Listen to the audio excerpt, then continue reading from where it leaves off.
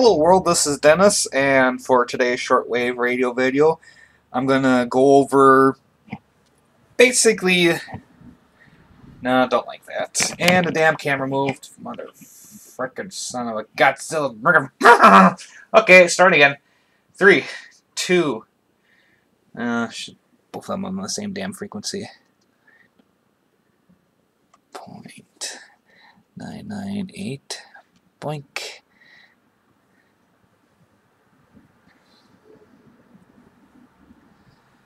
Okay, 3, 2, 1. Hello world, this is Dennis, and I got a new shortwave radio video for you. I was recently asked by one of my subscribers in the comments which of these two radios I like better, the Icom IC-R75 or the Alinco DX-R8. And in my opinion, between the two radios, I prefer the Icom. Now, the reason is, and it might be just, trivial and stuff like that, but the main reason is I like the way this tunes and I like the way it sounds. The built-in speaker on this is... The audio is alright, but if you're on a really strong station, the speaker does tend to overload, and that's even with hitting the attenuator, knocking down the dBs of it.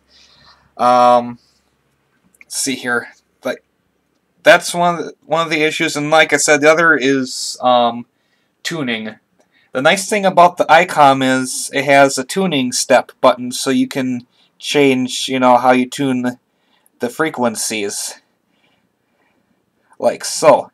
Plus, in my opinion, even when you got where it tunes this here, it tunes a lot faster than it does on the Alinco. To me, it just seems like it takes forever to tune around with this thing. 99. Oh, I think I had this on the wrong frequency. Oh well. So yeah, the main tuning dial is slow, but it does have this nice feature. Let me see if I can turn this without the...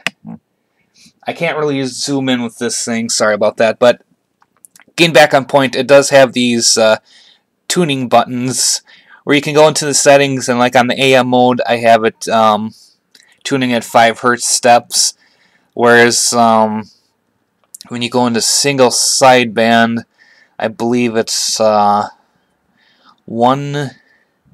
Hz steps. Yeah, that's what I thought. So those are my two biggest gripes with the Alinco DX-R8. Like I said, it's not a bad radio. It's just, for operation, using the thing, it's kind of irritating. It does have a nice big screen though. That I like. As you can tell, it's a little bit better, or a little bit bigger than the Icom here. Oh, and I just remembered, I really should just write stuff down before I make these videos. Anyhow, my other gripe with the Alinco is, as you can see here, the numerical buttons here, they're a lot smaller than they are on the Icom. Let me move the tripod in a little bit closer. I got my webcam on the tripod here, and it's connected directly to the PC, so I'm a little bit limited to what I can do. But here you can see on the Icom, here are its numerical buttons, and over here on the Alinco, it's smaller buttons, so you have to be a little bit more careful when you're pushing the buttons. Another thing that the Icom has that the Alinco doesn't have are these twin passband tuning dials here for making adjustments when you're listening to single sideband, and let's say you got like a high pitched tone and you want to kind of tune that out. You can do it with this.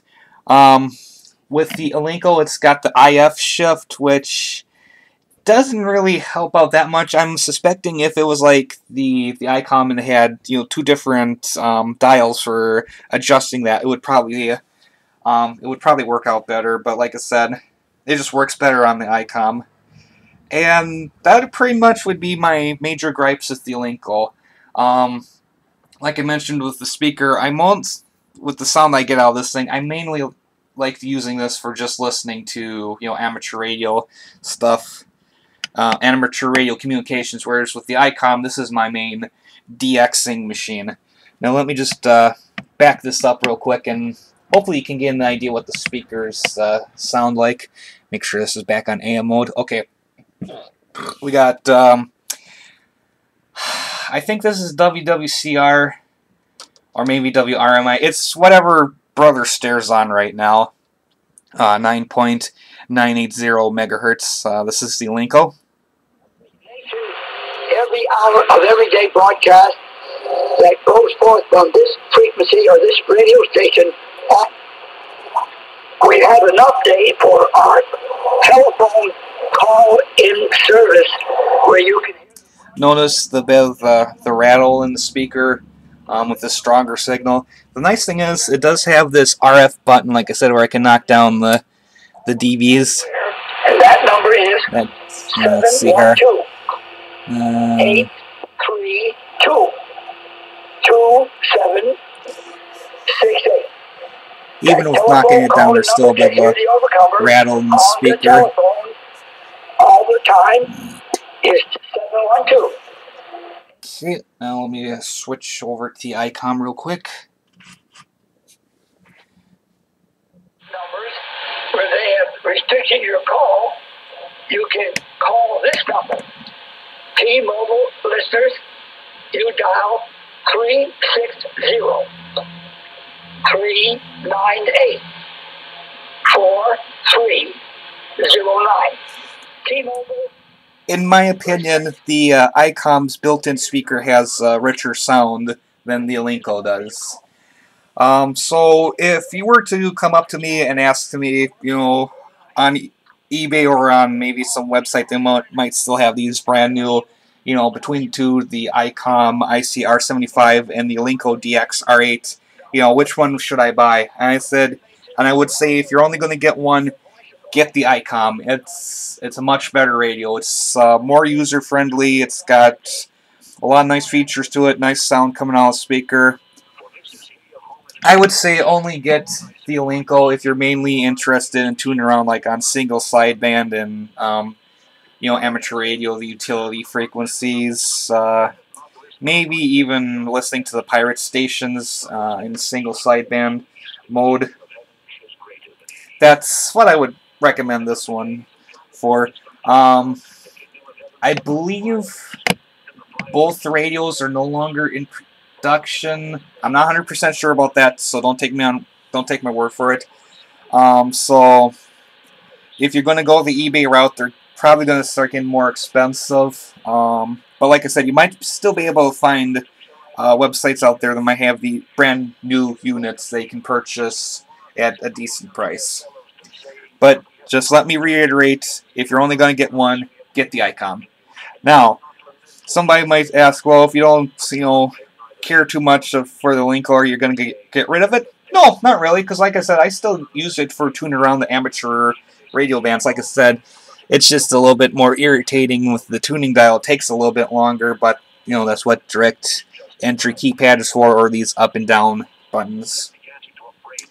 You know, for example, let me switch back over to Alinco real quick, and let's go up to 20 meters. Let me switch my antenna switch over to the off-center fed dipole, and let's just tune it around real quick. Doop, doop, doop, doop.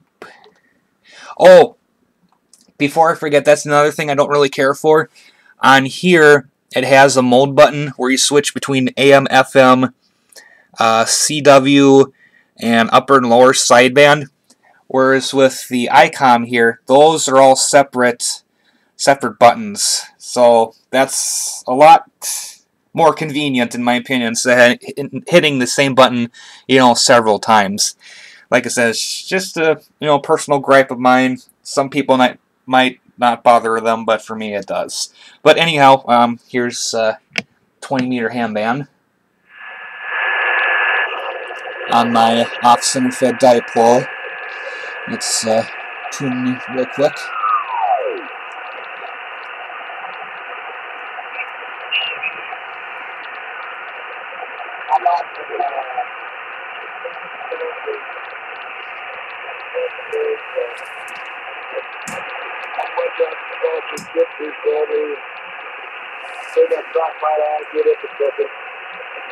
Anyway, alright, have a good day, 7-3. Not too bad of a signal.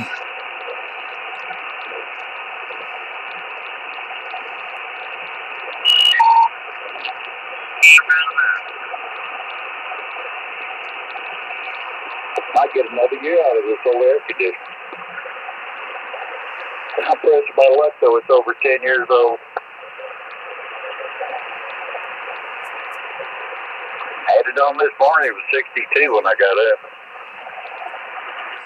Like I said, audio for if you're listening to single sideband's not too bad.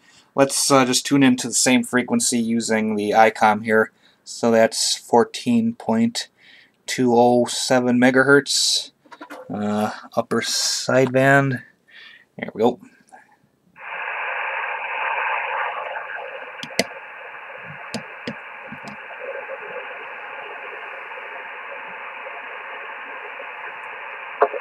I couldn't hear Bill too close, but Chris was fairly loud, and Mikey and you.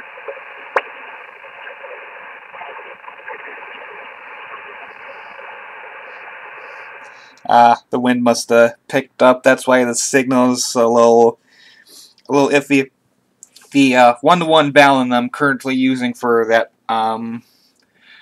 for the off-center fit dipole, it's kind of iffy. It doesn't always have a great connection to the wire that I've got wrapped around it. So I got the center insulator, but I need to get some better wire because what I'm using right now are various lengths of wire that I've used for various projects, and I just wrap the exposed ends together and electrical tape them together, so it's not exactly the best for an antenna, but that's a different video.